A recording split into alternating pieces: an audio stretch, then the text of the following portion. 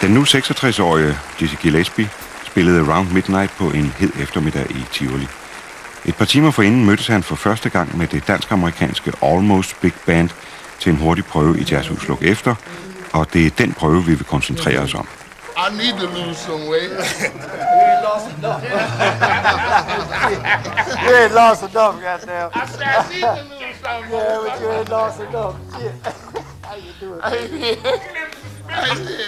heard you're gonna be in town, so I gotta come over and check you out. How you feeling, John Boyks? Yeah, me and you. Shit, good to see you, man. Yeah, I am again. I don't know. You Motherfucking road. I'm here, but you holding up? Yeah, I'm holding up there. Jasper. Hey. Yeah, right. I said I might be over there after, you know, to have a bite to eat. But man, I went and packed my bag and went died. Yeah. Yeah. I died. Yeah, things have changed a bit. Yes. The years have passed. That's right, that's right. Whenever I am crazy enough to hang out all night, it takes me about 3 days to recover. Got this shit in my bag. Well, stop. Got no coffee in here?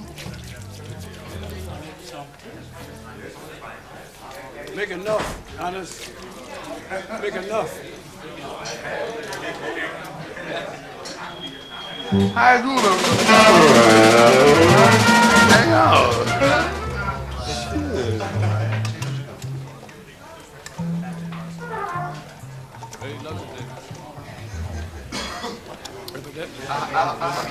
I hope you make enough money on this gig to straighten that goddamn trumpet out. How you doing, mother? How you black ass? You all right? You okay? Yeah. Shit, man. Yes, it was an accident. Somebody fell over the stand. It was on a stand. Somebody just fell over, and it didn't fall. It just bent. The bell on the trumpet is very soft. So if you grab the bell and do that, it will bend. So somebody fell over it, and it didn't fall. It just bent. But did it work the same night when you came out? Yeah, I played it that night. It was weird, man. It's weird hearing sound come from this angle instead of this angle. That makes you react quicker? That's right. You do all kinds of curving. You hear your own sound faster that way, is it? Right, quickly. The moment you hit it, you hear it. And then it has a mellow, I think it has a mellower sound because it's not direct. It sort of hovers the sound. So it that's together with your blowing technique. I read that some doctor says that your blowing technique is all wrong. That is the worst in the world.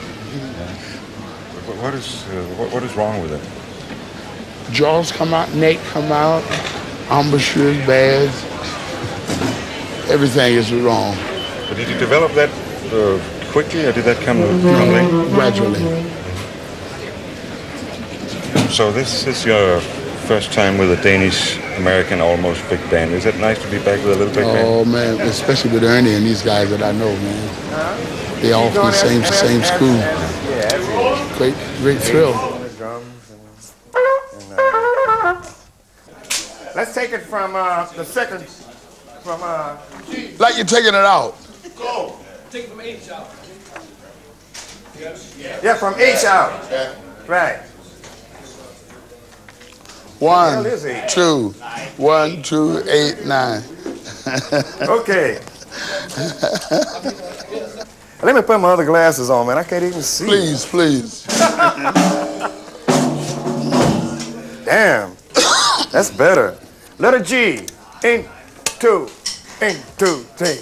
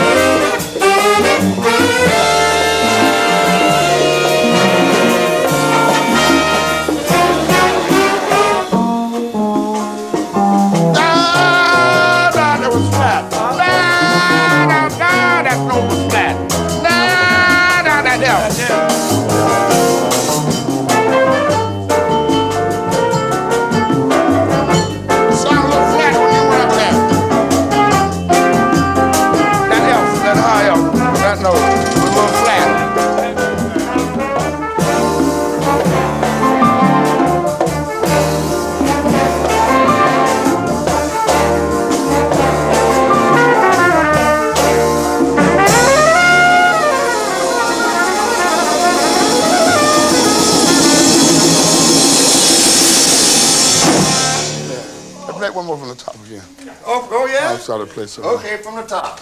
Yeah, Brits.